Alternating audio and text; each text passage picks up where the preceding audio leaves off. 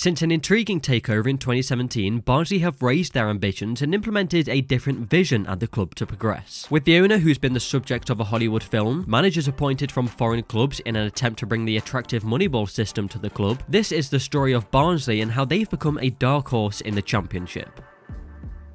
In recent years, Barnsley have been a club moving between the Championship and League One, beginning in 2013-14, being relegated from the Championship, 2 years later a promotion from League One, 2017-18 relegated again from the Championship, but instead this time bouncing straight back the season after with an automatic promotion. Then, quite miraculously, Barnsley were able to avoid relegation in 2019-20 with a 91st minute winner over Brentford on their last day of the season, therefore meaning that Barnsley could evaluate their position in the league, steady the ship a little and try and move up the table with higher ambitions under new ownership. But before that, let's look into where this story began in December 2017. That's when the takeover was completed, the 19th of December to be exact, when they sat 20th in the Championship just before the relegation. Taking over Barnsley was Chinese billionaire Chien Lee, an owner of many football clubs including Belgian side KVU Stende, FC Thun in Switzerland, AS Nancy in France, and former owner of Liga 1 side OGC Nice. But also part of the consortium was Billy Beane, who was previously an advisor to Dutch club AZ Alkmaar, but more well known for being the focus of Hollywood film Moneyball, where actor Brad Pitt played the part of Billy Beane. Moneyball focuses on Billy's success working under financial constraints, fielding a competitive baseball team using analytical data. They look to undervalued statistics that could help the team offensively, taking a different perspective on how to field a team, gaining an advantage with the smaller amount of money that they had. The model he introduced in baseball had an impact, especially when the film was released in 2011, as it then had a rolling effect on other sports including football. We've seen clubs in recent times use this system, Brentford, Leicester City, Southampton and Brighton, but especially across Europe with RB Leipzig and RB Salzburg, who we'll talk about more in the video. Billy had shown interest in football previously and then got involved with the Barnsley takeover. It's understood that he has a 10% stake in the club. Chien Lee said Billy is very passionate about football, but his focus is baseball. We're going to use his philosophy, we'll expand what Barnsley did in the past couple of years. Their strategy was focused on England, so we're now going to expand this base to Germany, France, Holland, Portugal, South Africa. This will involve analysing the players and how to pick players using big data. Barnsley had already found success in selling players on for significant higher amounts than what they paid for them. Examples such as Conor Hurrihan signing in 2014 for just over £200,000, later being sold for £3 million.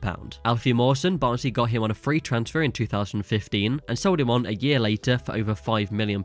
As well as Ethan Pinnock, he signed from Forest Green Rovers for £500,000 in 2017 and 2 years later was signed by Brentford for £3 million.